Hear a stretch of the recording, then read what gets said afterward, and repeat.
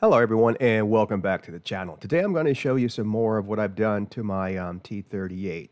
So what I've done here in Fusion is, let me cut off some things here so we can have a better look at them. So I'm going to cut off the canopy. Okay. Now what I've done, as you can see, these two are now hollow. And I've gone ahead and cut the opening for the retractable landing gear up here. What I also have done, turn the nose off here. I went ahead and put mounts inside of here because what I'm going to do is use a plywood plate that just slides in here between these two mounts, and then epoxy that in there so it doesn't come off of there. So I've done that. Also here in Fusion, I've gone ahead and made the hatches for the servo, for the aileron there. And this goes all the way through this opening right here for the wires. And I've gone ahead and beveled the edges for the aileron and the flap here.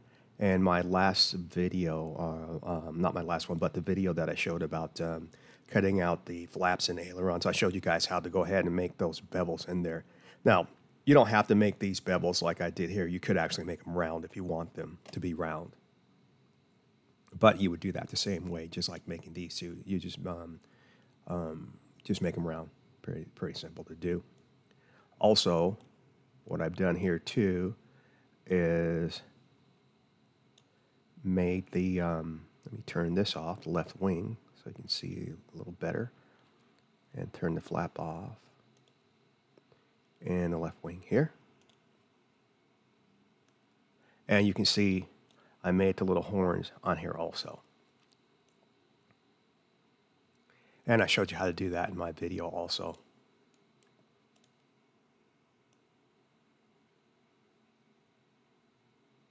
And I did that for the back here too.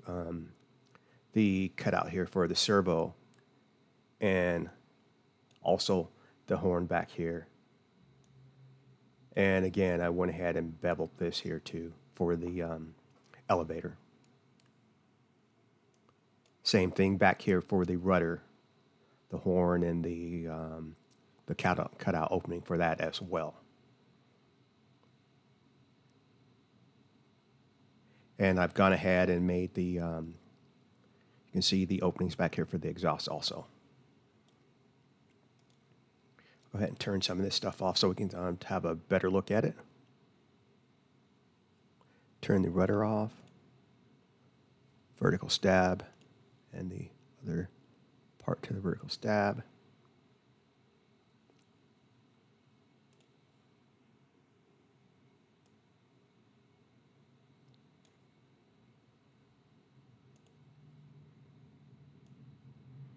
Okay. What I've done here, the EDF fits right in here. Let me turn some more of this off so we can have a better look inside more. Okay. The exhaust comes out through here. And it splits inside.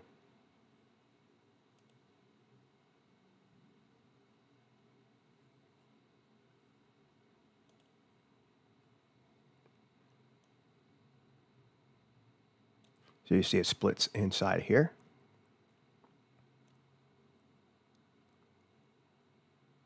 And also, I made this hatch here so we can get to the EDF to put it down inside of here. Turn this hatch off here. Okay, now we see down inside of here. And the EDF unit just slides down in there.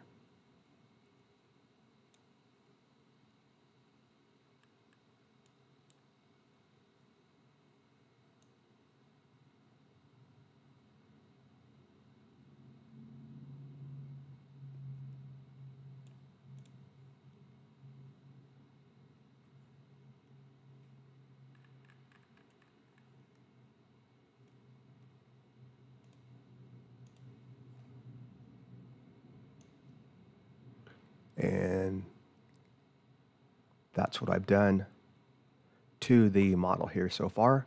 And pretty much everything is done as far as the modeling on this. Now I just have to go back and do the main landing gear back here, get those modeled in here, and then everything should be pretty much done. And then the last thing what I have to do is just put alignment pins in here so everything lines up and locks in. What I'm planning on doing is just using small carbon fiber little tubes that will just go in here, just 4 of them, 2 on each side, to line up everything in here and to give this even more strength.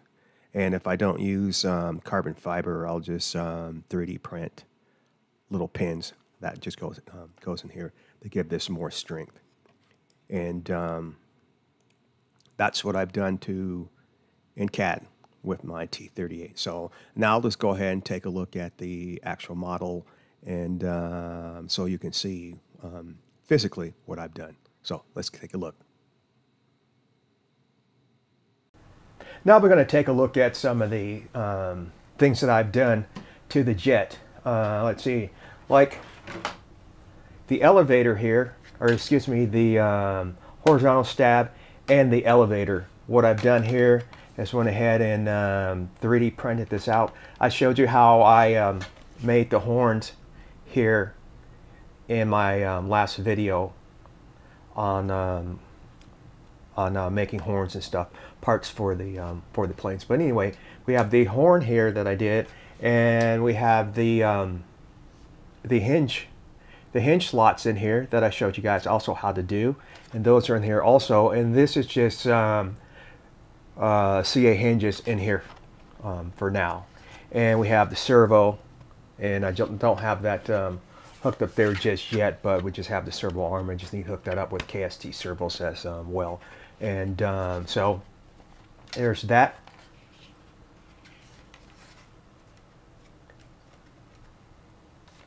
And I also, this is just PLA. I just printed this in PLA by Polymaker PLA. Then I went ahead and printed another one out in lightweight, Polymaker lightweight PLA. And here's one here, right here. And this is a lot lighter than that one. And also, you can't see, but I put the formers inside of here too. You can't see them, but they're in here. And this is, it's actually pretty, really strong.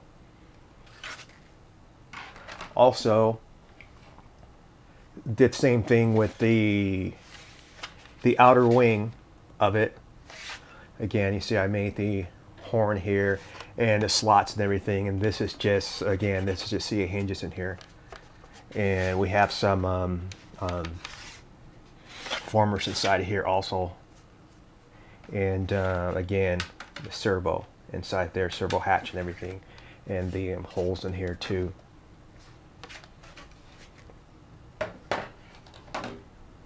Also, what I've done is, this is the section that's going to have the EDF unit in here, and I went ahead and 3D printed this one out too, just for test purposes. And the EDF is down in here already, and you can see that. And then we have the back of it also, and I have the hatch to get to it, so you can see the EDF unit down in here also. And it comes out, it just slides, comes up and it slides back down in here. And then there'll be 2 screws on each side to hold this down in here. And the exhaust duct is already cut in here also. So, take a good look at it. You see that inside.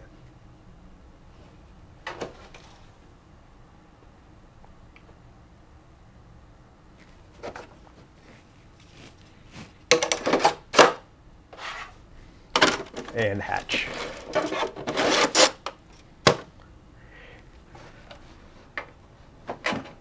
Another thing I did, I worked on the instrument panel as you can see. And in a previous video, I showed you guys how to model these instrument panels. And we have the rudder and the vertical stab, part of the vertical stab back here. And again, you can see the horn on there.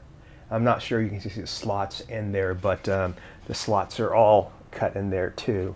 And this will go here just like that. And these pieces are all printed in PLA, and this just is all for testing. And once I get all the testing done, make sure everything fits properly, then I'll go ahead and use the lightweight PLA. I just didn't want to use the lightweight PLA just for testing purposes, because it costs a lot more money than the just regular PLA. Also, what I've done here is I've worked on the landing gear, getting the nose gear up here, and let's see if we can get this working, and so you can see that.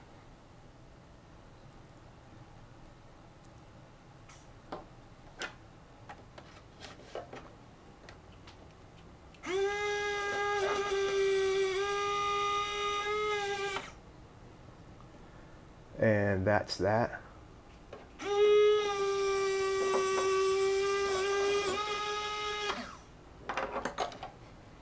And what I've done here is put this down in here. There's a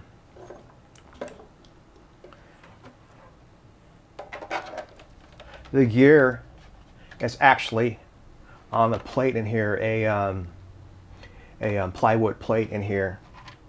You can see that inside of there, that plate. And there's two slots here that this plate slides into, and this will be epoxied in here also. And yeah, so I got that working like that also.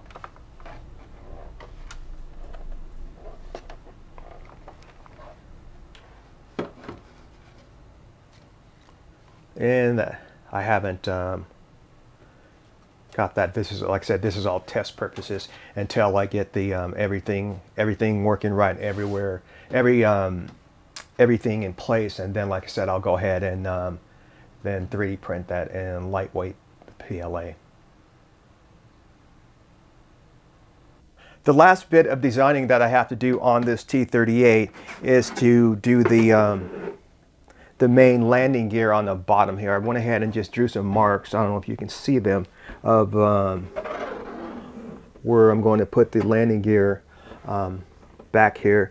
I have to just go into Fusion 360 and go ahead and draw these on there and cut this out, and on both sides. But I went ahead and marked them where I'm going to put those. And what I plan on doing for this one is not putting the gear doors on here for now. I'm just going to have this open so air can flow in here. So if these intakes are too small, more air will come through here, and more air will come up through the nose gear through here too, to get more air to the EDF.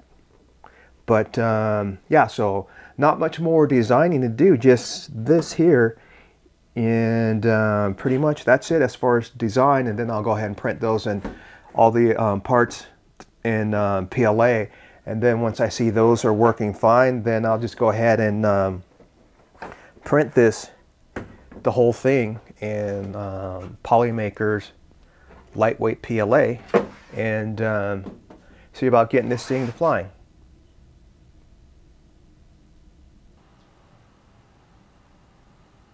Here's something I want to show you guys that I had been working on, but I stopped working on.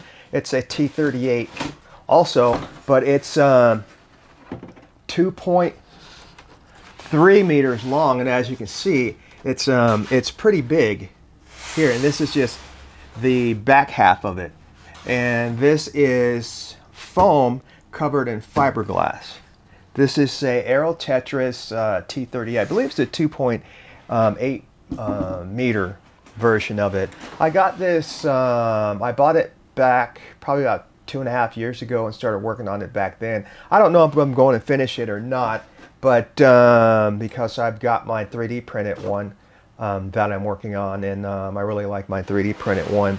And this one here, it's pretty light too, and so, but like I said, I don't know if I'm going to finish it. I probably will. And as you see, this is the front of it.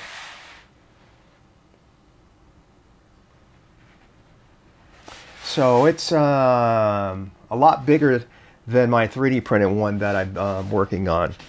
And what I had planned on doing was putting a 130 millimeter fan inside of this one. And we'll see if I finish it or not. I probably will after I finish my 3D printed one, and make sure it flies and everything, and it's good to go. So we'll see what happens in the future. But anyway, if you're new to the channel, go ahead and hit that subscribe button. Also like and comment on my videos.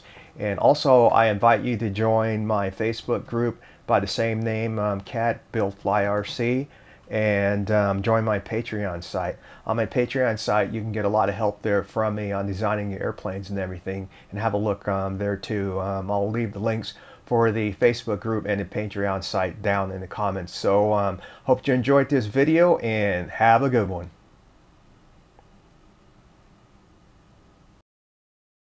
Subscribe for more.